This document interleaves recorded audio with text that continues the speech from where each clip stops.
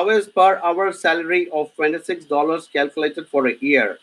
If there are holidays, breaks, or leaves, we cannot achieve 50K salary for a year if we go by hourly basis. It's a simple solution. You've got to take your hourly rate and multiply it by the number of hours you're doing in a week into the number of weeks in the year. That's pretty much a simple calculation, Rishikesh. But I think your question is quite technical because, I mean, obviously it looks like you are somebody who is on the verge of applying for a resident visa. So the simple calculation, as I told you, is take your hourly rate and multiply it by the number of hours you're working in the week into the number of weeks in the year, and that will give you the total required salary, whether you're achieving the $50,523 threshold.